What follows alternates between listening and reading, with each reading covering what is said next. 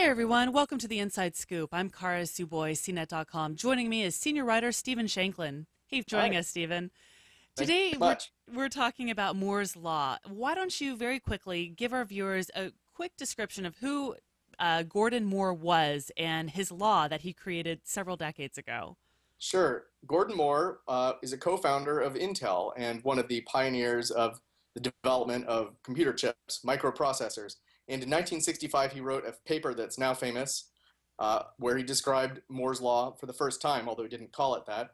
And in that first paper, he observed that the number of transistors on a chip, that's the number of little tiny electronic circuitry components, is doubling every year.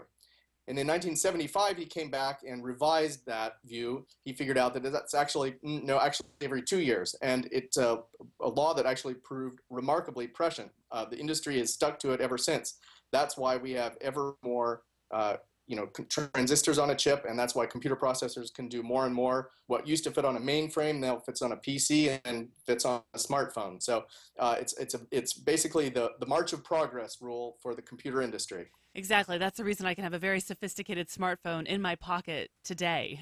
But what are Exactly. some of the problems facing Moore's Law? I mean, can this really continue and keep up? Well, to be clear, it's had problems just about every year since its existence, and yet the industry just keeps on clearing hurdle after hurdle. So there are plenty more hurdles to come. Looks like we have at least a decade left in the current technology, and that uses silicon for a very important part of the transistor. What happens after silicon runs out of steam is kind of wide open right now, and there are a lot of options out there. And I think what's most interesting is there is a huge industry that is just maniacally focused on making sure computing progress continues, even if Moore's Law, precisely defined, doesn't continue. What are some of the solutions that they're coming up with? Like, are they completely rethinking materials or rethinking construction? Like, how are they going to do that?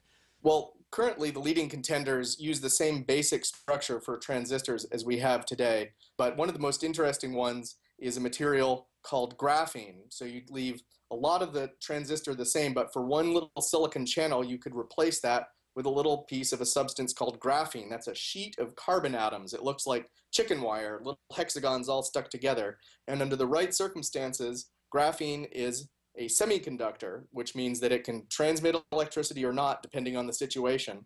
That's the key thing that you need to have happen in order to make a microprocessor. So that's, I think, one of the most interesting possibilities, but there are a lot of challenges in getting that to work and getting to the point where anybody can actually manufacture a chip economically. So what happens if the chip industry runs out of steam and can't keep up? That's a very interesting question.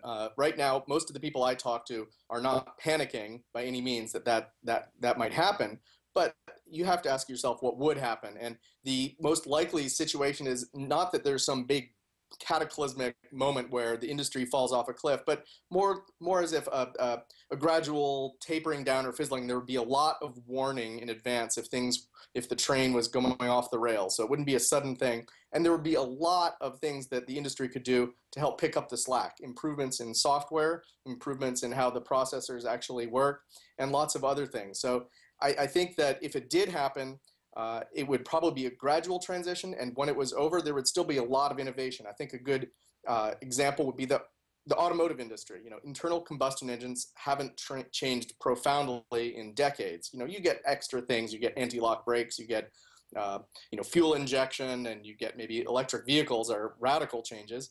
But for the most part, that's a mature industry. It doesn't change very much, but it's still a very big and very important and very lively industry.